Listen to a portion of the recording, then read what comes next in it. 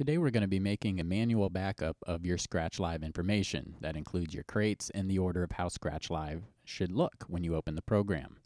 For this example, all of my music is stored on an external hard drive. Wherever your music is stored, that's where your crate information is written to. So again, beneficial if all your music's in one location, makes everything easier later. But in order to move that stuff, first we want to close the program. So I'm going to close out of Scratch Live, and on my desktop I see the icon for my external hard drive. So I'm going to double click to open it, and when I do, immediately you see the underscore Serato underscore and underscore Serato backup. These are the folders you want. If you're using an older version, it might say underscore Scratch Live underscore and Scratch Live backup. You would take those.